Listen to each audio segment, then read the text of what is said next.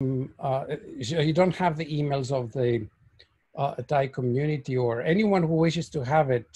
For everyone who is listening, we have a group of 8 students, undergraduates at Northeastern, who have been working with me to prepare case studies and briefs for each of the countries that we are discussing. And we wish these documents to be the background against which we can have meaningful conversations on each country. But we also want this as a means of getting feedback from all of you so that we can integrate your thoughts and your comments and then try to get it published either independently or as a synthetic report that we will prepare at the end of the year. So this is an initiative that effectively brings together the alumni office, faculty and staff, undergraduate students, and members of our communities around the world. And we have designed this series to be also open for anyone outside the Northeastern community here or internationally. It is entirely open for everyone to participate. I know that a number of serious audit, Supreme Audit institutions have expressed interest in that, as a lot of money is being expended trying to support the economy and deal with the health crisis. And that raises a lot of management, integrity, waste and fraud issues. So we do wish this to be a point of concentration to see how different government agencies and institutions are trying to ensure there is integrity and fairness in the way that the resources are made available. So when we have the Thai representative join us, I hope that we will be able to hear from him as well.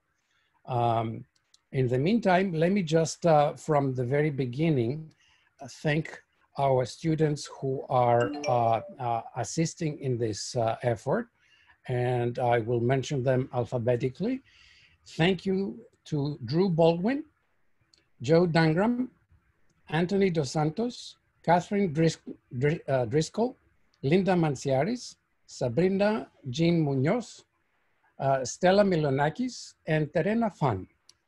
So some of you are already here. Thank you guys now officially also for your contribution to this initiative. So Yelena, we can start now. It is 5 minutes past. So greetings from Boston, everyone. Welcome to our first Thailand community virtual program and our first of the series COVID-19 and the New World Order. On behalf of Northeastern University and myself, I hope you and your family are staying safe and healthy during this turbulent time. As an institution, we are putting our resources into helping to find a cure for COVID-19 disease. We have faculty who are focusing their efforts on mapping the spread of the disease, preparing the next generation of highly skilled, versatile, and enterprising healthcare leaders, educating the public about COVID-19, supply chain, community resilience and response. I'm sure we all realize now how important community is, and it's wonderful to see so many of you here with us today. Before we proceed to the official program, I would like to make a few announcements. First of all, to make the program run smoothly, please remain muted during the event and keep your video off. We are taking the attendance, so if you please rename your profile name with your full name, or if you don't know how to do that, just type it in a chat box. If you have any questions, please type them in the chat box by clicking on the chat button on the below in the toolbar in the Zoom platform.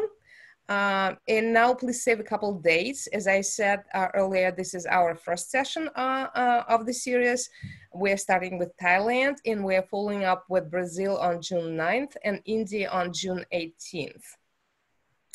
I would like to invite a new member of our Thailand community, Surina Sachev, for her welcome remarks. Serena? Yes, thank you, Yelena, for supporting the event. As Yelena mentioned, I'm Serena, and I graduated from the Demore McKim School of Business, class of 2019. I'm a part of Northeastern University's Thailand Community Lead Team, and the Community Lead Team works together to keep Northeastern alumni, both at the graduate and undergraduate levels, engaged mainly through hosting small gatherings and professional events. And although I joined the team very recently, I've been able to engage with other alumni members, network, and also hear more about what they do, which is obviously the most exciting part. And I wanted to take a moment to thank all of you for attending the event as well. The ongoing pandemic has definitely created an impact in all of our lives as we also try to adapt to the new normal. Before I pass the mic back to Yelena, I wanted to thank you, our speakers, Colin, Professor Nikos, and Susie, for their time to share their perspective, and I hope we all have a great discussion. Oh, thank you so much for your warm words, Serena. Well, ladies and gentlemen, let me introduce you to Professor Nikos Passas. For many of you, Dr. Passas is not a stranger. We came together to Bangkok a couple of years ago, right? With the program on government corruption. Dr. Passas is a professor of criminology and criminal justice at Northeastern University and co-director of Institute for Security and Public Policy. He's also a visiting professor at the Basel Institute on Governments, a visiting professor at Vienna University of Applied Science for Management and Communication Center for Corporate Governance and Business Ethics, distinguished visiting professor at Beijing Normal University, professor distinguished practitioner in financial integrity, and senior fellow of the Financial Integrity Institute at Case Western Reserve Law School, head of UN sanctions implementation legal review services at Compliance Capacity and Skills International, CCSI, and chair of the Academic Council of the Anti-Corruption Academy in India. Dr. Passas received a 2017 Dr. Jean Mayer's Global Citizenship Award from Tufts University Institute on Global Leadership. Without further ado, Professor Nikos Passas, please welcome. Well, Yelena, thank you very much. Thank you very much to the speakers and all of you for joining us. I would like to make some introductory remark to place the whole series and our conversation today in the broader context. We're all dealing with a pandemic crisis right now, but the first point I would like to make is that crises of all kinds and their effects are far less random than they may appear at first. Actions or inactions by decision makers cause or contribute to crises by worsening or alleviating their effects. So some argue that disasters are at times welcome and taken advantage of for political or business agendas. Others suggest that a crisis is a label, a claim of urgency that is used by leaders in order to define certain conditions and environments in which assertions of power and promotion of interest take place. So these are points of contention.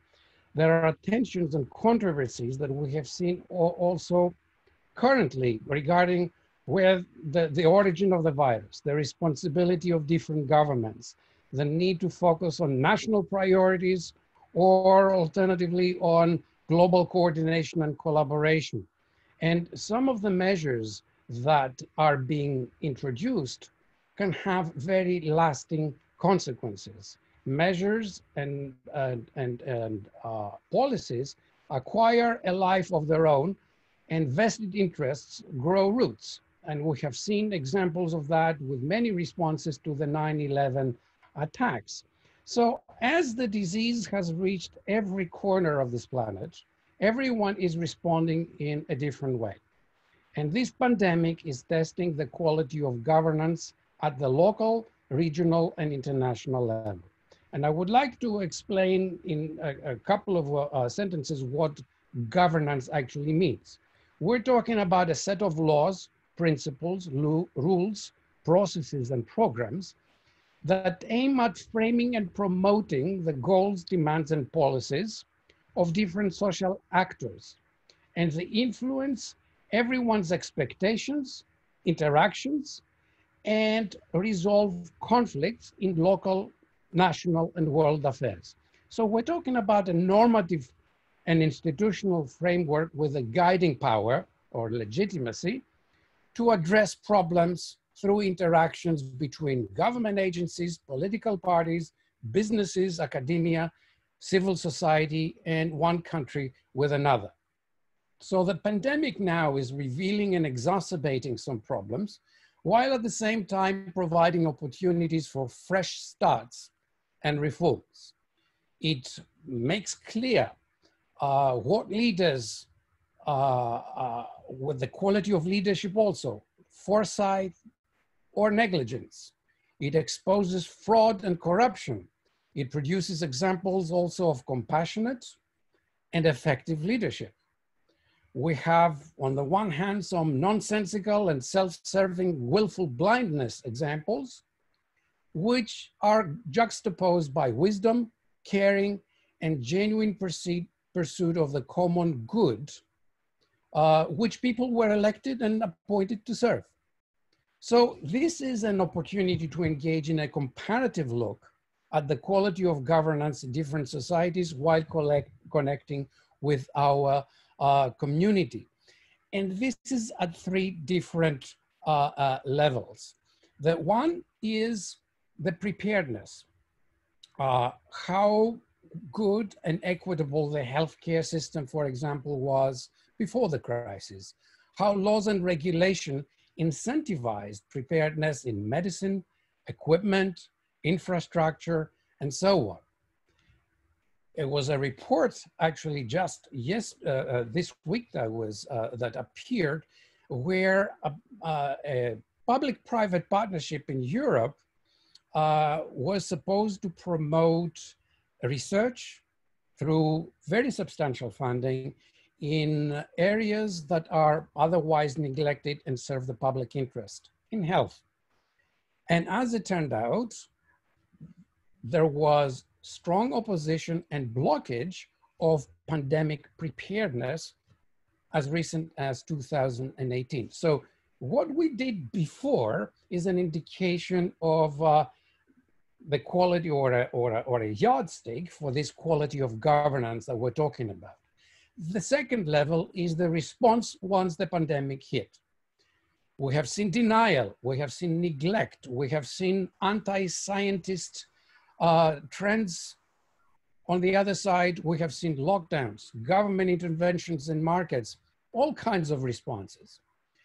And then the question is, prospectively, what do we expect when the risks and the challenges that are on the horizon will have to be dealt with, as a lot of the measures and reforms will have long-term consequences.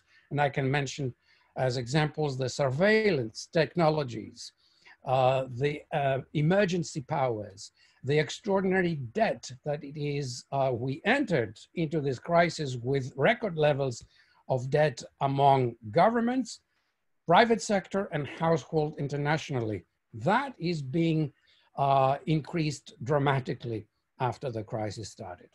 We have seen inequalities exacerbated. We have seen power grabs, fraud and criminal enterprises, overt use of invasive apps, extraordinary unemployment and economic downturn.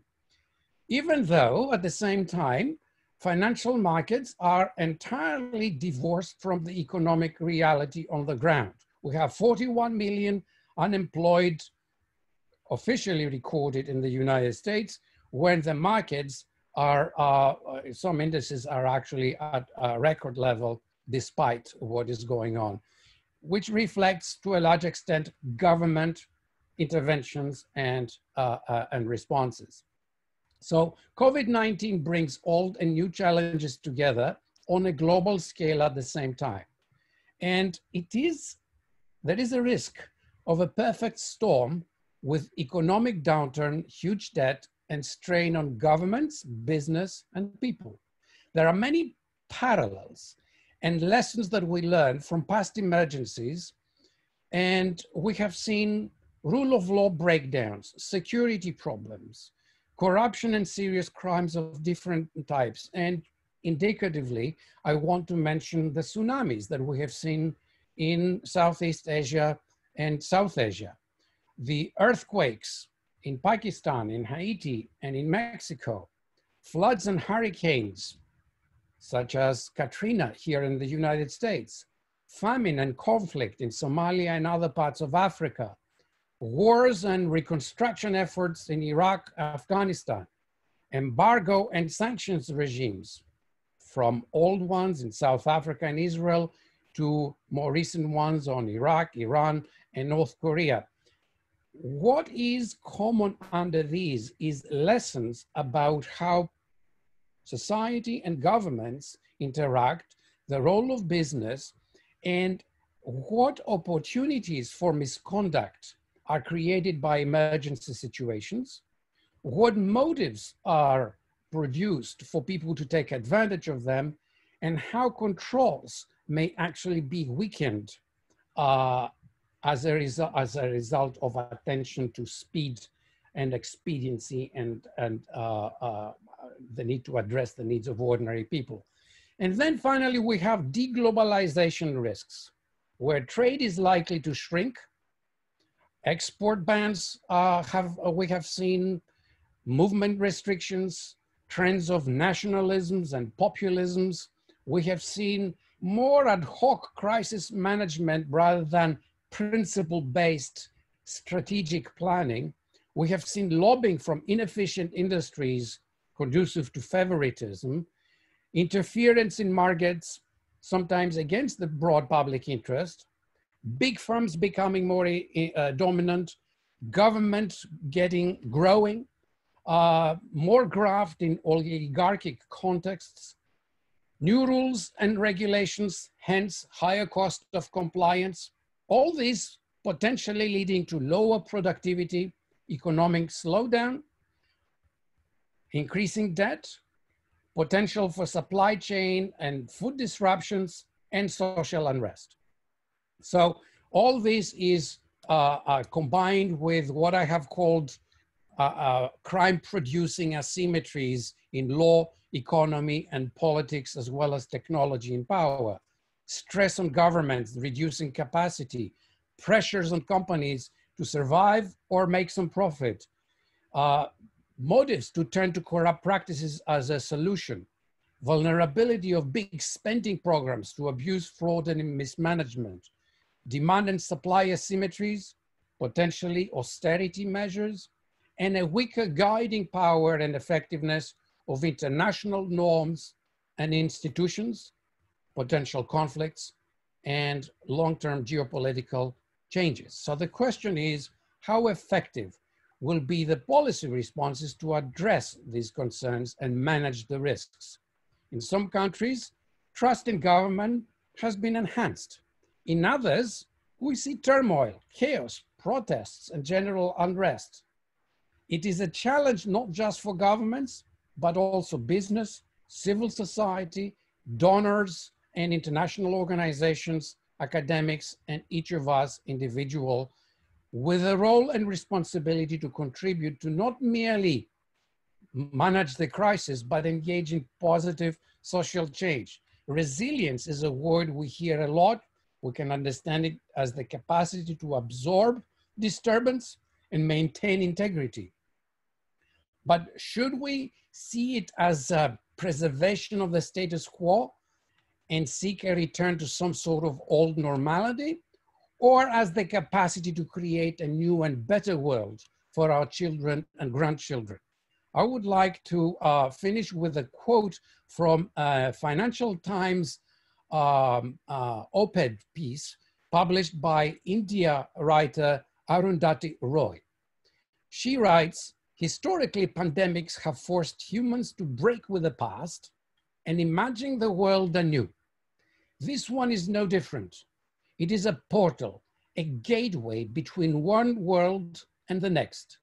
We can choose to walk through it, dragging the carcasses of our prejudice and hatred, our avarice, our data banks and dead ideas, our dead rivers and smoky skies behind us. Or we can walk through lightly with little luggage, ready to imagine another world and ready to fight for it. So this is the beginning of a journey we start here to compare the context and perspectives of different countries. We want to learn lessons from problem actions as well as outstanding leadership, good and innovative ways of dealing with these problems. We start our journey with Thailand, and we thank Suzanne and Colin, whom I will introduce one by one and will take the floor next. Let us start with Suzy Nam, who is a contributing editor to Forbes magazine and has also written guidebooks about Thailand and Bangkok. She has written widely in prestigious publications in North America, Europe, and Asia. And she has a bachelor's degree in political science from Northeastern, a JD from Boston College, and a master's from Columbia's School of Journalism. So, Suzy, you have the floor. Thank you so much. So as a journalist, I thought it was important as we had this bigger picture discussion to lay down some of the facts on the ground in Thailand, to give some context to the discussion that we're going to be having. And I premise that by saying that in some ways, the Thai experience with coronavirus has actually been pretty extraordinary. So Thailand was the first country outside of China with a confirmed case. And this happened all the way in early mid-January. At that point, there had always been a lot of travelers coming from China to Thailand mostly for tourism purposes, but other purposes as well. So it wasn't actually that surprising that it happened here. But what unfolds later into today has been a little bit surprising. So from that first case, we saw here cases continue to rise until around the middle of March. So over the course of a couple of months. And daily cases at that point peaked at around 188 cases, never more than that. Later that month, Prime Minister Prayut Chan-o-cha declared a state of emergency, and about a week later, a curfew was put in place. As happened in most countries around the globe, many non-essential places closed, including shopping malls, sit-down restaurants, hair salons, public parks were closed, schools were closed. In fact, they closed before lots of other things happened. And though the government at the time was criticized by some for acting a little bit too slowly, when we look in retrospect, we see that, you know, Thailand, the government's response was actually pretty middle of the road. They weren't the first country to close things down, but certainly were not in the, you know, the later group to close things down. As for incoming international travel, the Thai government announced some travel restrictions and quarantine requirements in early March, actually late February to early March. But by late March, Thailand had de facto closed its borders with some very limited exceptions. There's a mandatory right now 14-day quarantine in a government facility or government-approved facility for anyone entering the country. And right now, the only people coming in from other countries really are just repatriating Thai citizens. And as I said, they are required to go through a 14-day quarantine.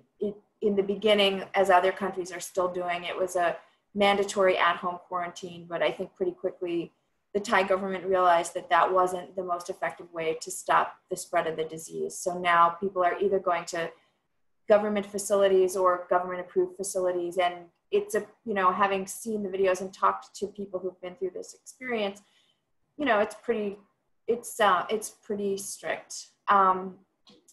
So fortunately for Thailand, though, cases have continued to decline since that peak, which was 188 cases. As of today, there have only been 3,083 confirmed cases and 58 deaths. And in the past couple of weeks, nearly all of the new cases have been repatriating Thais in quarantine facilities, those folks are required to go through testing at least twice, once when they enter and once when they leave. And in numerous cases, they have been the ones who have been basically bringing back the disease. Now, one of the things that we hear a lot is, well, oh, you know, Thailand must not be testing that many people if they have that few cases. And, you know, this is in some ways a valid criticism. The testing rate in Thailand is on the low side. So when you look at the data, it's about 6 tests per 1,000 people. Compared to other countries around the globe, though, that puts it right about in the middle. And for context, countries like Malaysia, Greece, and Korea have a testing rate that's about 3 times of what Thailand's rate is. Germany, Switzerland, Canada are testing at about 8 times that rate. The US just about 9 times Thailand's rate. But whether or not all of the cases are being captured on the books, what is very clear is that the healthcare system hasn't been overwhelmed. We aren't seeing people dying in droves of unreported or unrecorded illnesses. We aren't seeing major spikes in just the number of deaths overall over the past few months. So, of course, in any country, we can say that the official numbers aren't going to really reflect what's going on because of many different factors. We do know that in Thailand, they must be reflective of some truth. And because of this, though the borders remain closed for indefinitely, Thailand has just moved to what they are calling the 3rd phase of reopening the economy.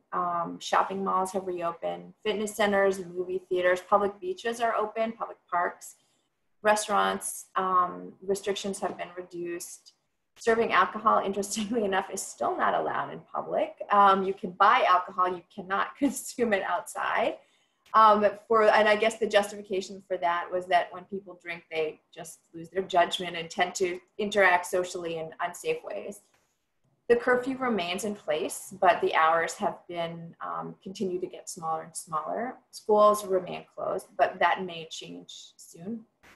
In daily life, people are required to wear masks in public places. They're required to observe physical distancing. When you enter stores, parks, and other establishments, you either need to sign in, which you can do on a piece of paper, you write your phone number down, or you can use an app. And there is a choice. You definitely do not need to use your smartphone and download the QR code. You can do it physically. So in sum, when you look at the bigger picture of what's going on in Thailand, it has been truly an extraordinary experience compared to what's going on in other countries. It's certainly not clear what the factors are that have contributed to the low rates of transmission and just the low rates of disease overall, but it is becoming clearer and clearer that it's just a different experience. As I said, almost all of the cases in the last maybe 10 days have been cases that are what they're referring to as imported cases. They're just not seeing really any cases circulating around in the community. And again, there probably are cases that are circulating around in the community, but they're not so many that we're seeing many people coming to hospitals and being sick. What will be interesting is, one of the things that Nico was talking about the economic stimuli and the bailouts that are happening. And as money is poured into these programs, because the economy certainly has suffered significantly, it will be interesting to see how well Thailand can weather that storm and if they will be able to be an extraordinary country in that regard or not. So that's the context for you, and I will pass the floor back to Nikos. Thank you so much, Susie. We will get into questions and audience participation afterwards. Let me just introduce Kulvech, or calling Janvatanavit, a good friend from for a long time. We have met both in Bangkok and in the United States. He's the CEO of the Thai Institute of Directors, and he used to be the principal project advisor to Thailand's private sector collective action coalition against corruption. I must say here that I am thrilled to have Colin here because this initiative is the best global example of an anti-corruption initiative that Thailand practically leads the world. They have more than 1,000 companies on their own coming together, enforcing a self-governance framework and introducing a certification program that looks at outcomes and not just outputs. So that is a shining example of how the private sector can lead the way even without participation or contribution from the government. Colin was also an independent director and member of the audit committee at Thai Poly Acrylic and a partner and advisor at PricewaterhouseCoopers in Bangkok. He has a Bachelor's of Science in Mechanical Engineering from Chulalongkorn University, an MBA in Finance and International Business from Sasson Graduate Institute of Business Administration, and a Master of Science in Real Estate Development from MIT. Colin, you have the floor.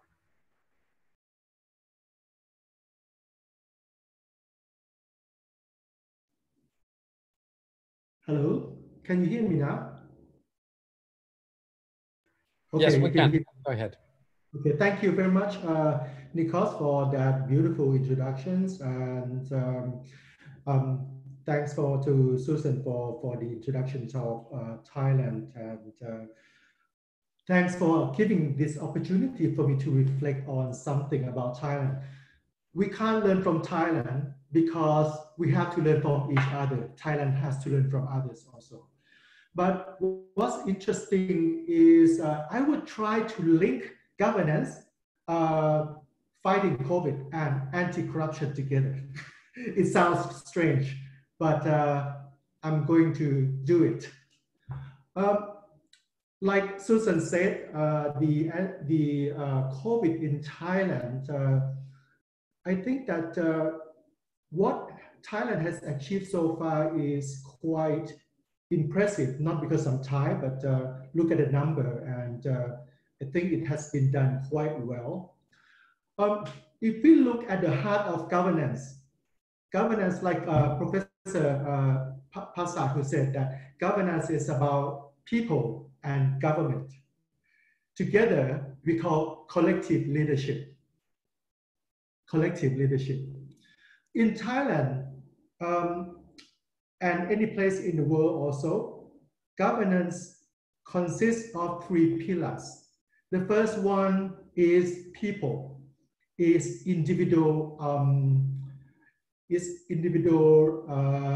practice. The second one is social sanction. The third one is the action from the government, right? On COVID, I can see that the first one, the individual and our discipline. In Thailand, we are so disciplined, and we wear masks every day, all the time. We wash our hands and everything. We watch TVs, and everything on TV is all about COVID because the government trying to communicate about this heavily. On the social sanction, social pressure, everyone talks about COVID, the social media and everything. And we even, if someone does not follow the regulations, we will have social sanction on them. On the government side, it's interesting that they, like Susan said, they come up with the quarantine guideline, the curfew.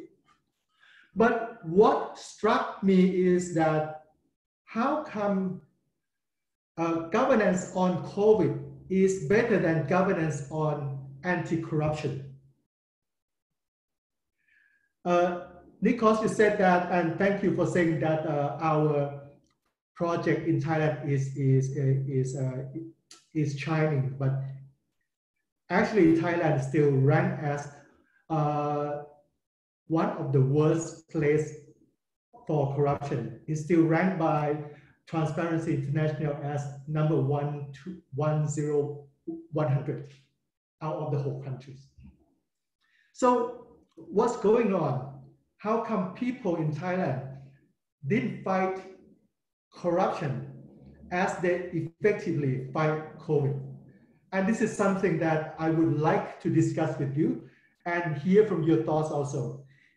Is culture readiness a silent gravity on governance?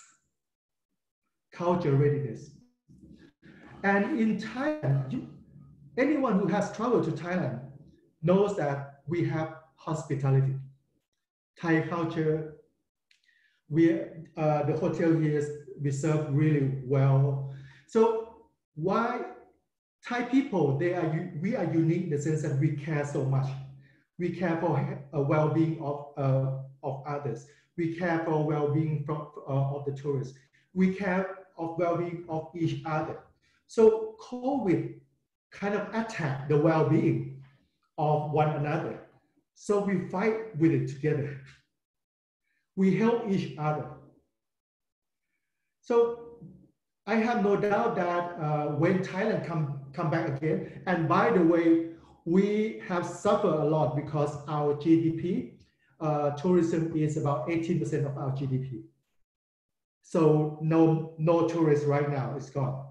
But when our country open again, I'm sure that healthcare would be cutting edge of Thailand.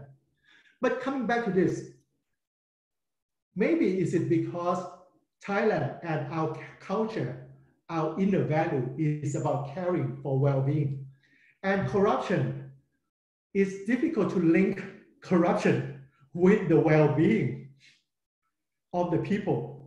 So we don't fight that as proactive as we fight pandemic. Not only pandemic, you can see that in the past, when there are threat or there are challenge about well-being, for example, the tsunami, or if anyone remember, there is an incident about Tham Luang in the north of Thailand, where 13 boys got lost in the tunnel, and then they had to be rescued, and it was next to impossible to do it, and we could get them out safely. It sounds like all the miracle that is happening on governance in Thailand has something to do with well-being. So coming to this, like I just start reflecting, like in Hong Kong, there used to be a lot of corruptions, maybe 40, 50 years ago. Right now, there's they are so impressive about fighting corruption. How come the culture in Hong Kong allow people and the government to work together to fight corruption? I think this is an interesting learning experience, so that we can see if culture readiness of each country plays anything to do with the governance or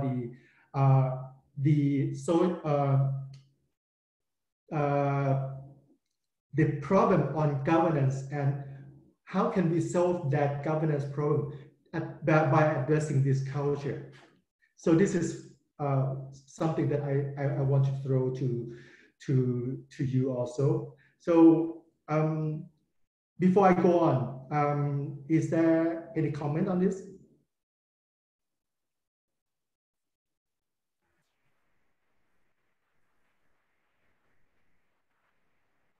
I do not see any questions, so you can conclude, and then we see if we can have anyone.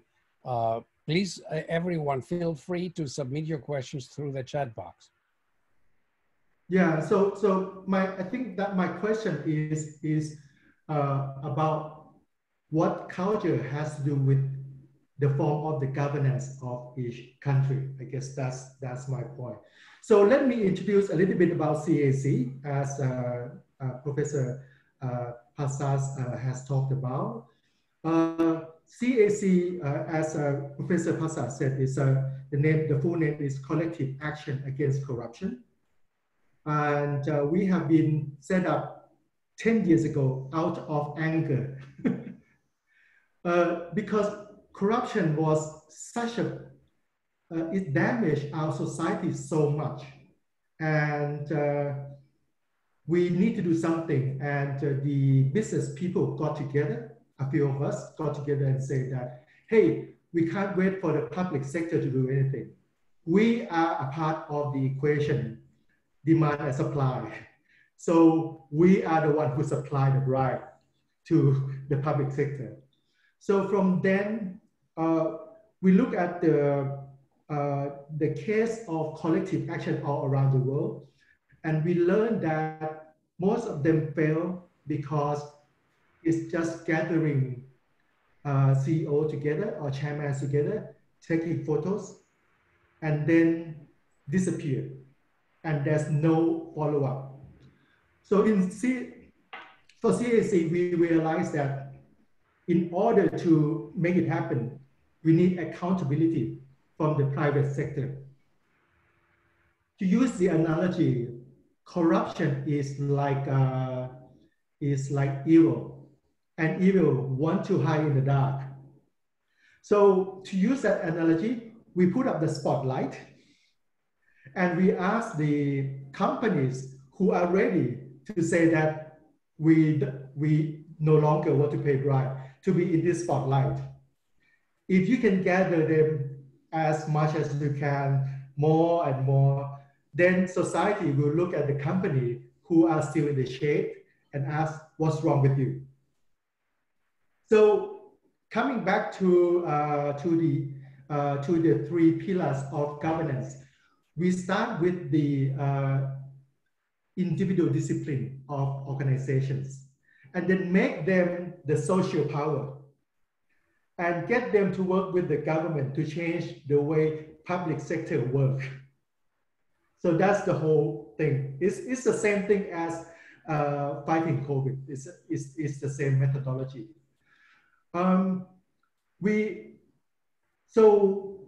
Right now, as Professor Nikos said, we have about more than 1,000 companies joining us, and 400 companies out of that has pledged that they has certified themselves. We have our own ISO on anti-corruption. But that's not enough. We went and interviewed each one of them, how they paid the bribe in the past. And in their business process, for example, if there are land developments, we found out that there are 26 processes that they could pay bribe. And we brainstormed with them how to stop that. So, for example, it might be that they pay bribe because they want to speed up the permission. So the way to stop that that is to automate the permission from the public sector side. So we went to the public sector and submit the solution, and they're still quiet on that. But the more we do this, and one day with this COVID, coming back to this COVID, we hope that this COVID is going to force the government to automate things. Once they automate the process, they could use our solutions that we brainstorm with the private sectors as a part of that automations.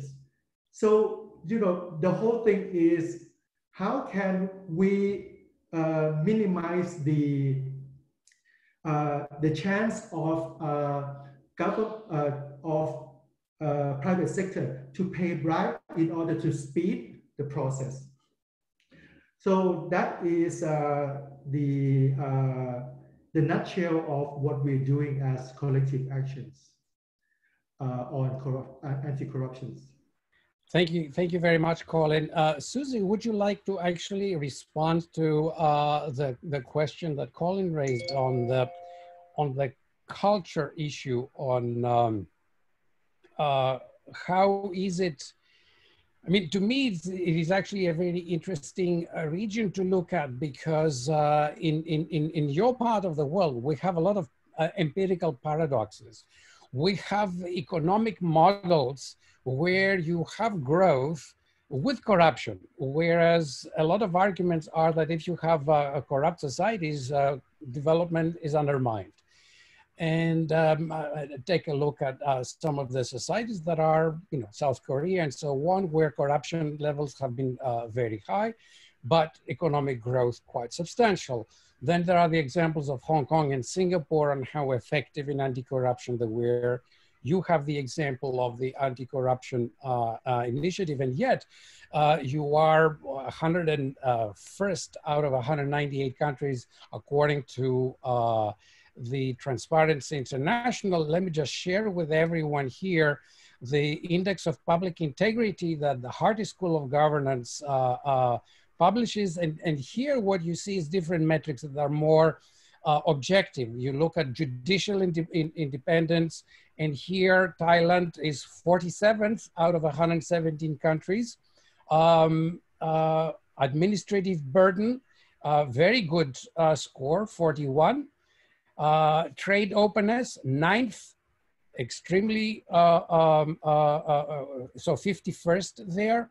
Budget transparency, e-citizenship. E-citizenship is very strong, and freedom of press is the area that is lagging very substantially. So you can see that here, here is the country score where Thailand is consistently above the world average, above similar economic development in other countries, and also regionally. And the one area where there is room for improvement, I'd say, is in the freedom of press. So Paul, I saw also made the comment in the chat room that culture is key. Susie, do you have any further thoughts on what is so different about culture in Thailand, so that corruption is at high levels still by all kinds of metrics, and yet the country was able to weather the storm and care for each other when it mattered? I think just, getting back to Colin's point about how culture is kind of everything, and how people don't act collectively unless they view that there's some collective benefit. One thing you'll notice here, which really shocked me coming from the US, is that there is petty corruption everywhere. And it can be kind of petty corruption that really gets to the heart of something, like, oh, you don't have to take this important driving test if you pay. And it can be petty corruption that is just about greasing wheels, like an extra 20 baht to the parking lot attendant and your car gets preference. But it's endemic, and people are just used to behaving this way.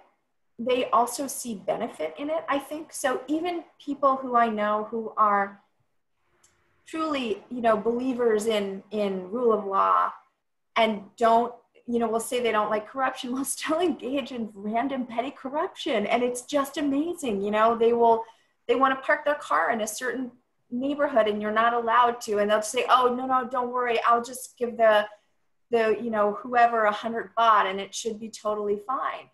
So in some ways, I think people may understand intrinsically that when you stamp out all corruption, you stamp all of it out. And that means that these small benefits that everybody gets from it, or that they perceive that they get, those would be gone too. Because if you really truly wanted to get rid of corruption, then you'd have to park in the same spot that everyone else had to, or, you might not get a chance to get ahead a little bit.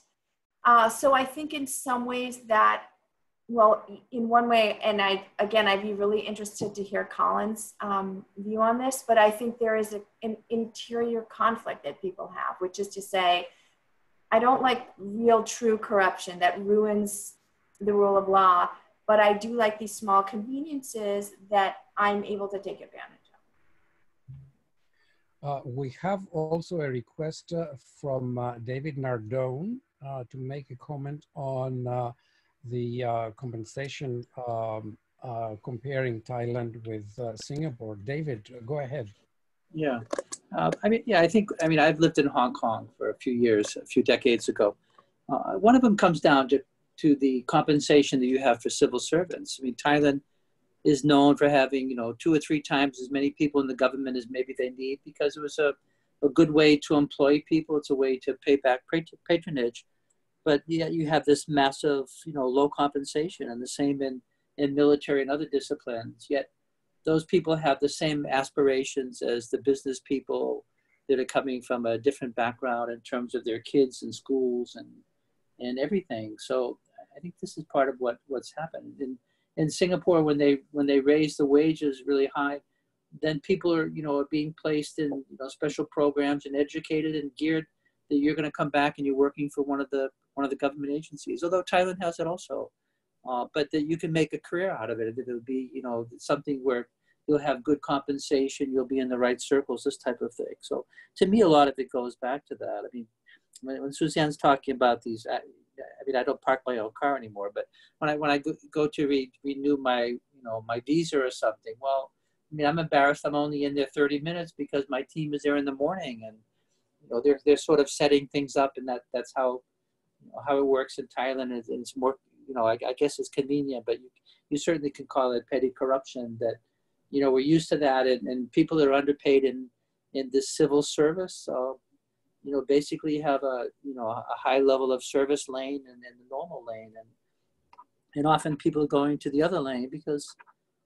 it's just a way to sort of make up on that lack of compensation. So I think part of it just comes back to that, and people that have been in the civil service, I don't want to say it's a way of equalizing their status, but certainly they drive nice cars, and they're in a much better situation than you would gather from the type of position they have, whether it's in the police, the military, or these various civil service branches. I think that's just part of it. If we had less people and we paid more, you have a better chance to work that out.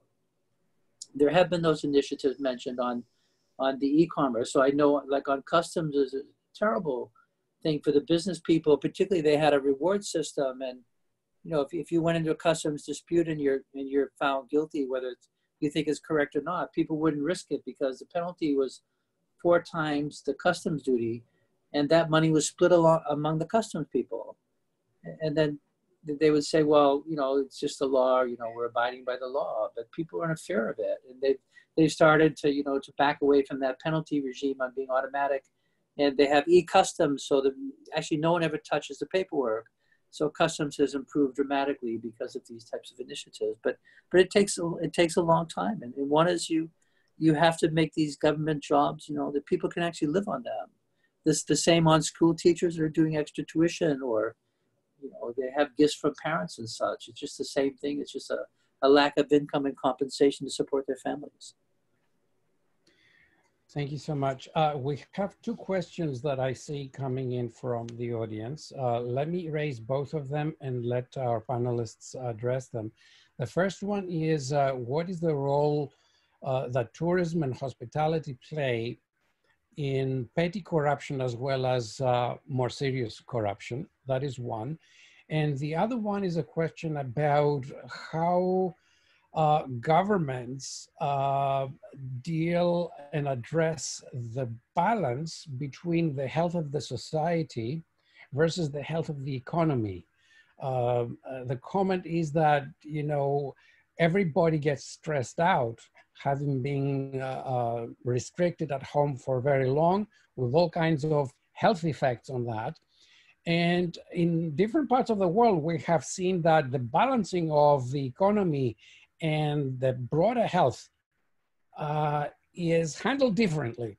So how does that promote the societal interests in Thailand, and how well that balance has been struck so far in Thailand? So if you could address those 2 questions before we take more. And I want to also let everyone know that we are going to continue until we answer your questions, and our panelists are kindly staying on. So we do have extra time. We're not completing at on the hour, but we're gonna go perhaps 15, 20 minutes or half an hour more.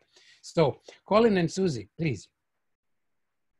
So the first question is tourism. What is their role on corruptions? Yes. Is that right? And yes. what kind of corruptions we're talking about? petty corruption or grander scale?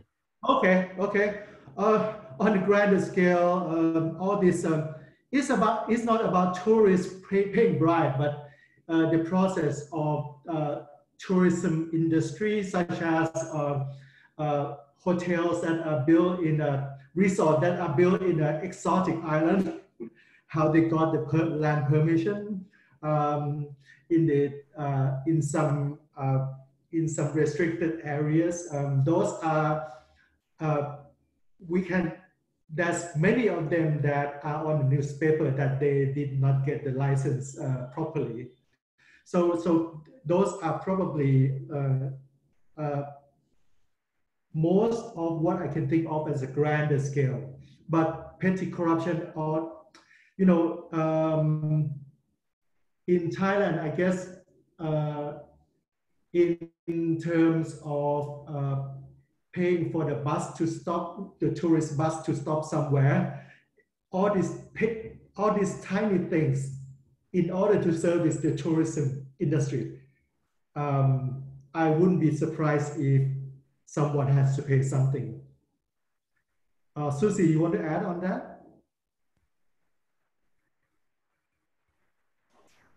Sorry, I just unmuted. Yeah, I think that's right. It wasn't clear to me from that question whether there was something very particular about tourism and hospitality that made it more ripe for corruption. It's often a cash business, and the people who are participating often aren't citizens. So I think in that sense, you probably will see more opportunities for it, and it's a substantial part of the economy. But other than that, I might have missed some of the nuance of that question, but I think exactly, Colin, what you said is what I would have said as well. Well, one thing that I could add, because I also come from a country that has managed fairly well so far the crisis, and is also dependent on tourism, that is Greece. And the cash component is one of them, but another one is to see how quickly one pushes the button to open up, and in what way, the economy. So how do you do physical distancing in a place where you're supposed to socialize and have fun meeting others, making new friends and going with old friends and family? My guess is the connection that I see with corruption is that the risk is that some decisions may be made in haste, or some decisions may be made favoring one type of health, the health of the economy, in the short term, as opposed to the health of the society and the health of the economy for the longer term. Because if someone misjudges this, and you have new outbreaks, and you have to close down again, then the damage is far more serious, far more substantial and longer term. So here, you have to have good analysis of the context and good infrastructure and preparation to alter the way in which people engage in tourism. And some places, in fact, can function like if you have an open park where people can keep their distances, it's not the same as the pool parties and the happy hours where you're gonna have people actually coming into very close contact with each other. Now, if there are serious stresses in large parts of the economy that's revolving around tourism, what that does is create much stronger pressures on people and companies to bend the rules and cut corners and do things that they wouldn't do otherwise in order to compete, in order to survive, in order to keep things going. So that would be, to me, that would be a red flag. If I were a regulator or an auditor, I would look at where the stresses are now, what the government can do to relieve some of these pressures, and if they are not, to watch out for serious misconduct and also preferential treatment of some versus others, and therefore an effect on competitive behavior and the free market there. We have seen how governments do it differently. In Greece, they are talking about bailouts of airlines, for example, without much in exchange. Whereas in Germany, you see that you save Lufthansa, but the government gets 20% in the company in return. So in the United States, it's quite different so far. And there is a lot more resistance for many quarters in this, because for 7 years, the airline companies were using the immense liquidity they had in order to buy back shares instead of preparing for something that fiction and scientists were writing about for years. I mean, this pandemic was no surprise to anyone in government and in business. There is no excuse for not being prepared now. We can come up with rationalizations, but they're not good enough when people for years now have been telling us to get ready for this, right? So there is also the question, there is a direct question actually on whether there are any platforms in Thailand to report anonymously corrupt practices. Before that, I thought that there was a second question that we did not address yet. Yes, it's the balance between economy and health of individuals. Yeah, that's interesting. My question to myself also is that, is Thailand overdoing it? And you know, if 20% of our GDP, almost 20, rely on tourism industry and still has to rely on tourism industry in the future, once we open our country, we are exposed to tourists from everywhere in the world to come into this, and then they might expose to us, we might expose to them. So what's the cost of that? But it's a very expensive, I have to say that it's a very expensive measure. Our national airline just filed bankruptcy. Right now, if anyone wants to buy cheap luxury resort, you have a lot of choices. So I would think that it's a painful, but if we have to choose between fighting the pandemic and balancing the economic growth, maybe the pandemic is, to me, much more important.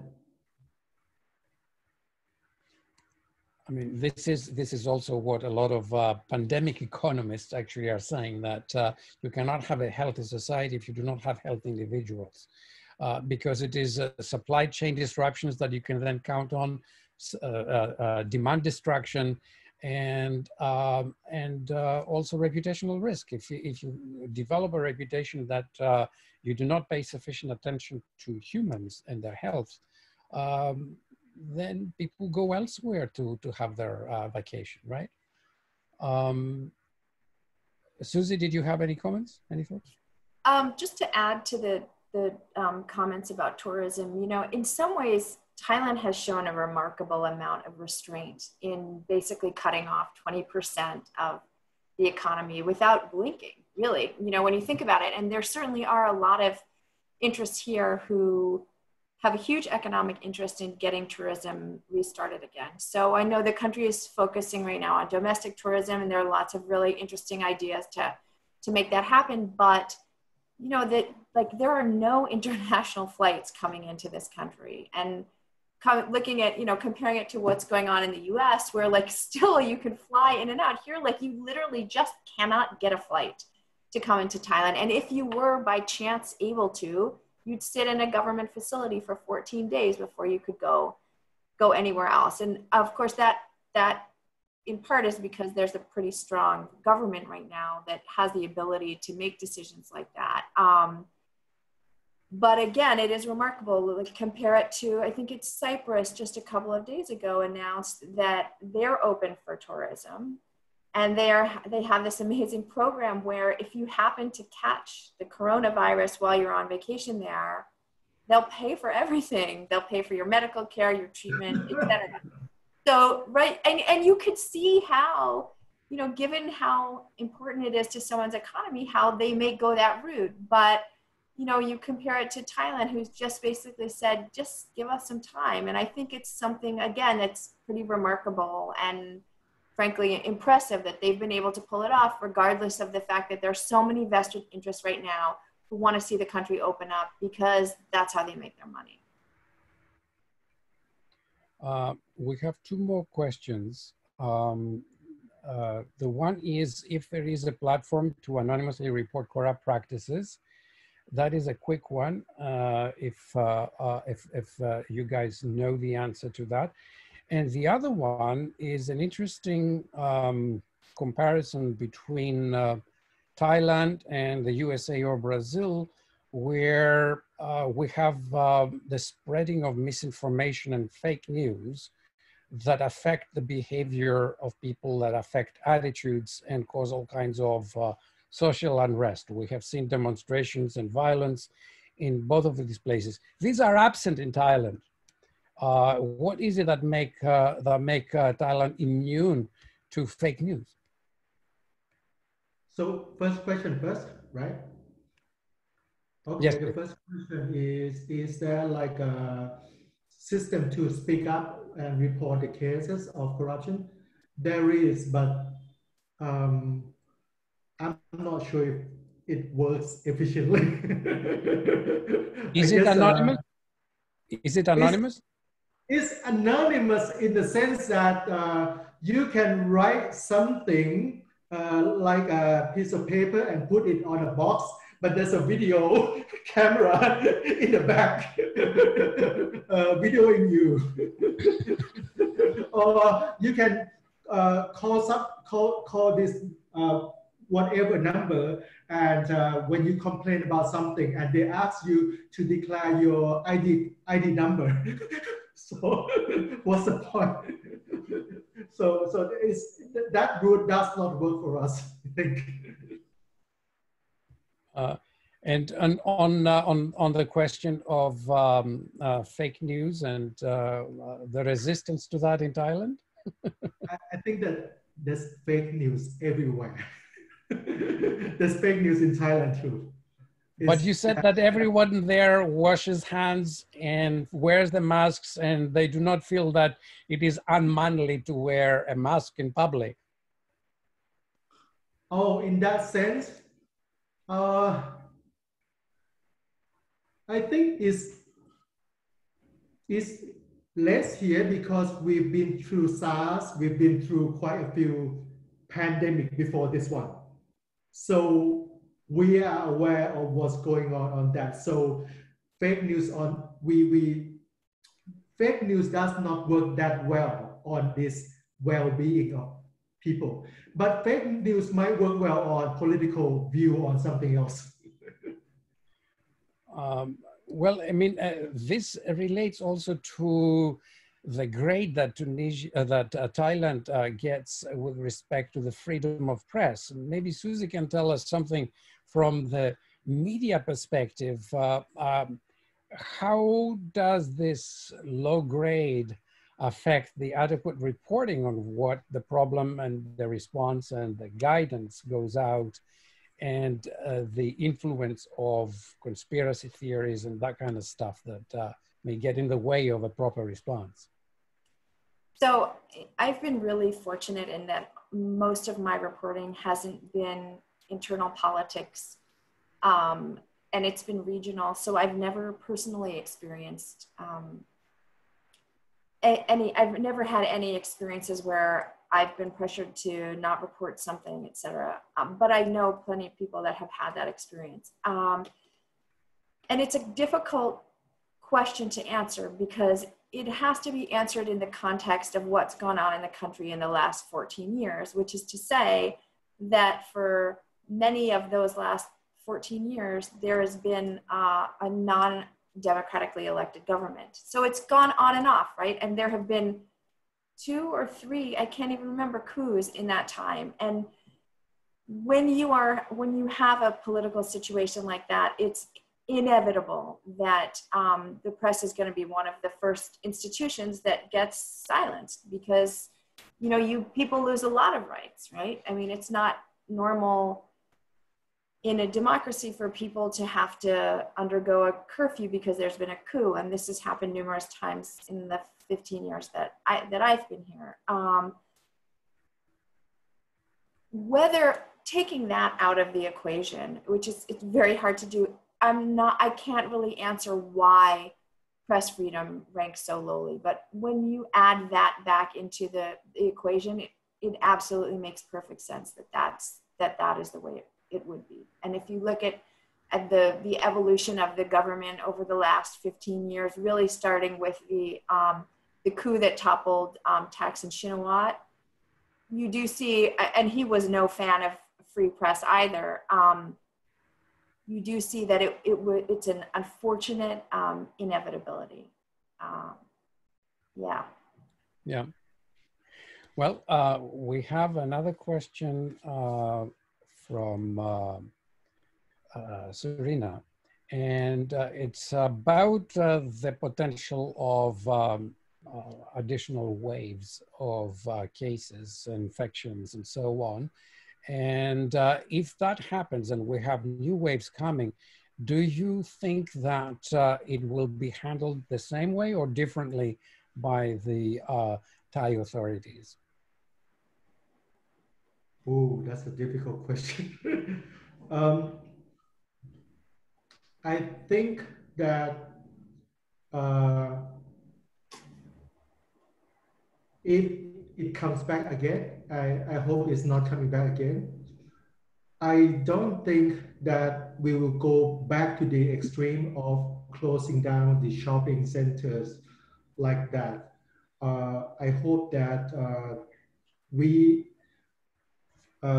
if coming back to the 3 pillars, if we, each one of us, show that we have enough discipline to live our life daily in social distancing.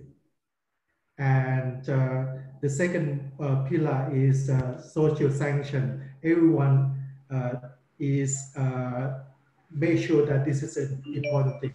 Then the government doesn't have to do that much of the same thing that they used to do. So if we can prove that the top 2 pillars works, we don't need the government to launch anything stringent on us. Susie, any thoughts?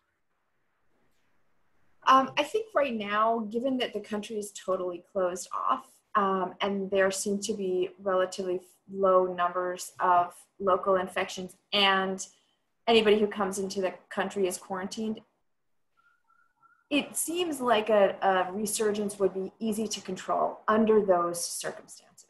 But the issue is if we start to change those circumstances, or if we say, Thailand says, okay, hey, look at these 6 different countries that have very low rates as well. Let's open the borders up to those. Well, each one of those steps obviously creates more and more risk. I think the good thing for Thailand is that they know that the measures that they took were effective the first time. So I would expect that they would be able to hone that approach, but to act pretty quickly. I mean, we saw a similar thing happen in Chile, I don't know, a few weeks ago, right? Where they saw their numbers going down, and this is a country with less than 20 million people. They saw the numbers going down. They started to let people go back to normal life. And then 2.5 weeks later, they were having 2,000 and 3,000 new cases a day and went into a lockdown that was even more severe and dramatic. Hopefully that wouldn't happen in Thailand, but these are questions that probably none of us can really answer at this point. I mean, at this point, I wanted to ask, I was contacted by the Supreme Audit Office in Thailand that there would be some participation from their institution. Do we have someone from there who can tell us what measures they are taking to deal with the potential of fraud, waste, mismanagement, and corruption in the country?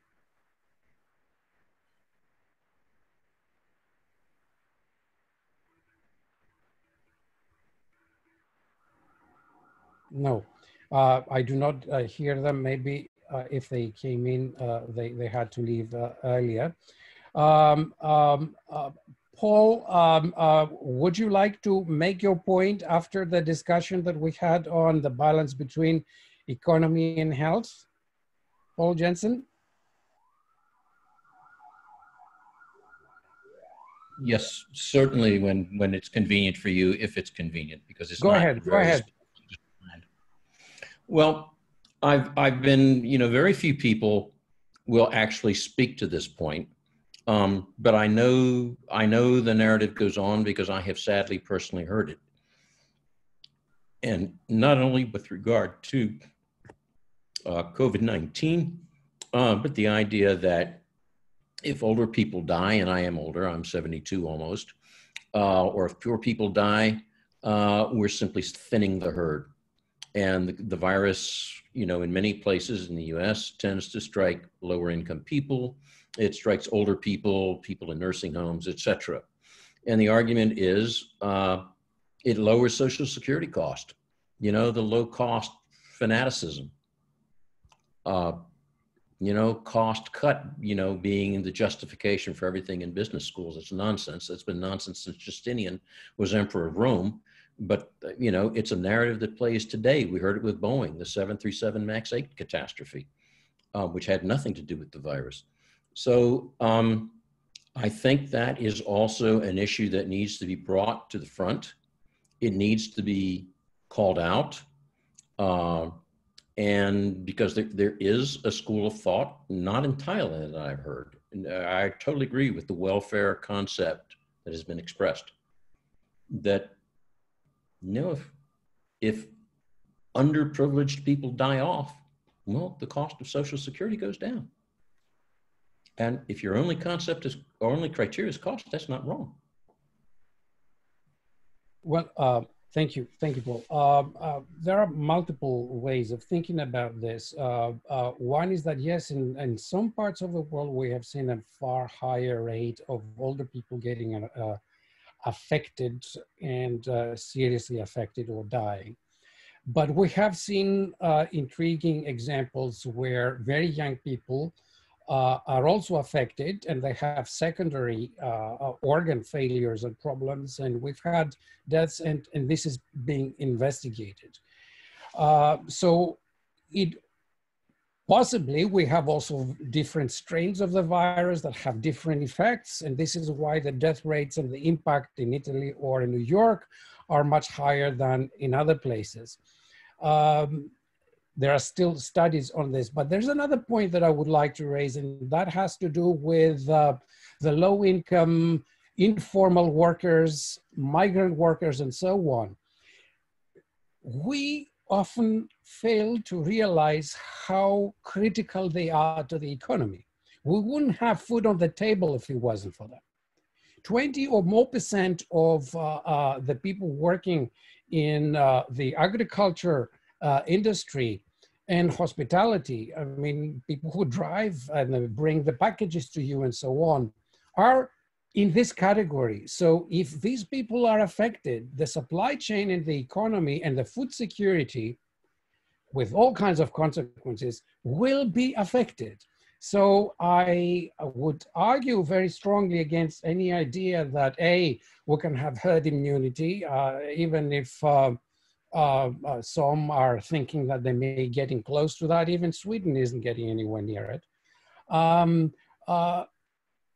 So I think that from both a public health perspective as well as economic one, we should not underestimate the importance of all kinds of critical workers, without whom neither the economy nor the society will be able to function.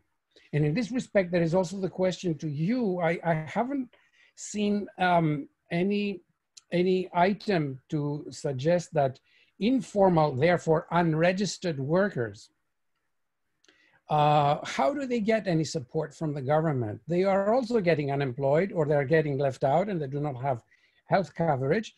Is there any mechanism in Thailand to actually get some money to them or give them some way of dealing with this, or are they on their own?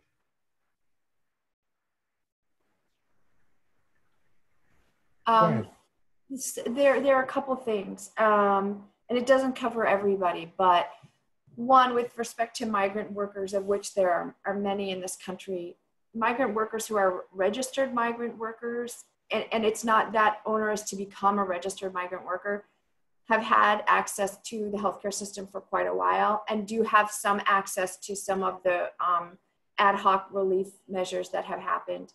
And there has been quite an effort, actually, though not perfect, to cover all of the informal workers especially in the services sector in Thailand. So it's not perfect, and there are definitely people that are falling through the cracks, but there are measures that are, again, ad hoc measures that are in place to at least offer some limited benefits to these different groups of people. I have a whole spreadsheet of this. I can share it with you later on, and you can see what the different mechanisms are. But there are some, and there is an acknowledgement that this is an important part of the economy and humanity that needs to have some kind of protection. Did you have any thoughts, Colin? No, I think that Susie's point was clear enough. Okay, so I think this is where we can actually draw to a close, because we have gone way beyond our scheduled time.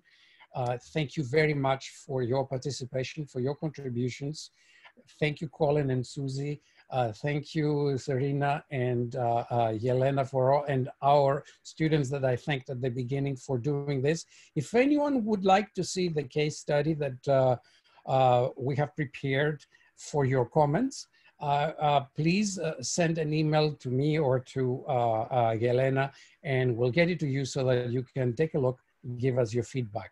We look forward to having you in our next webinar on Brazil, which I suspect is going to be a little more lively, given the kinds of issues that have come up, and it's a bigger country and a bigger economy. So please join us, and let's compare Thailand with Brazil next Tuesday when we get back together. Yelena, you have the floor. Well, thank you so much, Nikos, Colleen, and Susie, for your wonderful presentations. Huge thank you goes to all the students who did their due diligent work on this country report. And thank you, Thailand leadership team, for your continuous support. And thank you so much, everyone, for your participations. Please feel free to reach out to me via email or just leave a comment in the chat box, and I'll reach out back to you. And if you wanted to see the recorded of this program, just again, shoot me an email and I'll be happy to share that with you. And I'll hope to see you next week. Thank you, everybody. All right. Have a good night in Bangkok. Bye-bye. Thank you. Bye-bye. Thank you. Nikos? Yep. Thank you. Thank you, everyone. Thank you.